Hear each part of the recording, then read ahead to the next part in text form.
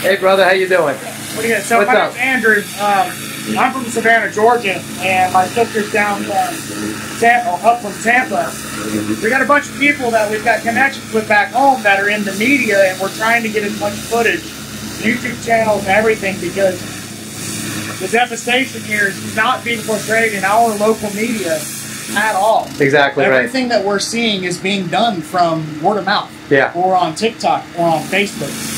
But in terms of actual media coverage for the people here that have gone through this, there's nothing. I know. It's amazing, right? You're doing the whole fostering dogs, moving animals, which is amazing. Yeah. Good on you for that. Well, people are finding cats and dogs, and the shelters are so overwhelmed, they can't even take photos of them. Really? Yeah, so what we're doing is we're taking photos ourselves, we're putting them on Facebook, we're putting it on Nextdoor, and people that, when they're looking for their cats and dogs, they've been going to Facebook and Nextdoor, and then they contact us, and then we bring them back there, you know, but we got food, we got, you know, we know what we're doing. Yeah. But, all right, so you came all the way in from where? Savannah, Georgia. And, we couldn't get, my sister couldn't get a car to come up here, so she flew into Charlotte, and I picked her up yesterday. We got in last night at 11. And we've just been trying to clean, you know, the Dunkin' Donuts parking lot. I mean, yeah, it's a nightmare. Trying to get everything back to some sort of normalcy and cleanliness. Like, exactly. And all of this, we've been told, I don't know how true it is, but you can smell it. There's something in the mud, in the dirt. Oh, the dust is unbelievable. And I tell people, it's something. Yeah. So we're just trying to do as much of it offer. It's American First.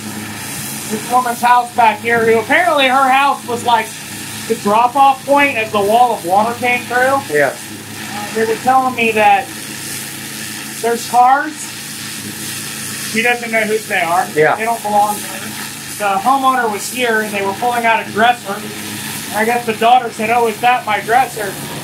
She goes, "I've never seen that piece of furniture in my life." Yeah, because the flood's just breaking in everything. Brought everything in. I just met a guy over there. He has he makes wooden cabinets, and he makes wooden, beautiful, Yeah, they were these beautiful pieces of slabs. Yeah, and he said he couldn't find them for days. They all washed away. Yeah. And even when he came here last week, he couldn't find them. Yeah. It's only now that they're starting to clear it out that he's like salvaging what he can. I don't know if you'll get it on your camera, but you can see the lines on that building right there. Yeah. Of which one? That white building. Okay. The lines east. That's how high the water was. Is that how high it was? Oh my God! Wow. It's insane. That's incredible. It's insane. You know, like. I'm trying to stay out of people's way, but it's getting late in the day, and people are starting to head home, which is good. Yeah. So how long? Where are you staying at? So we're staying over. I think they're over there. We're Restoration Church. Okay. Another church that's right next to the antique shop. That's it. We're not affiliated with them. Yeah, yeah. You're just doing your part. Yeah, I'm in a pressure washing group. Yeah. One of the guys, my dummy, he came over. He lived in North Carolina. I don't remember where. Awesome. And he was here for 8 days, and then he went back. And then there's a bunch of us in the group that are just rotating in and out, right? I can only stay for a day. Otherwise, yeah, I was going to say, did you vote early? Yeah, we're trying to do whatever we can. Yeah, you're doing a great job. You're doing good work. All right, so what's your name? Andrew. All right, Andrew, nice to meet you. I'm going to go to the top now.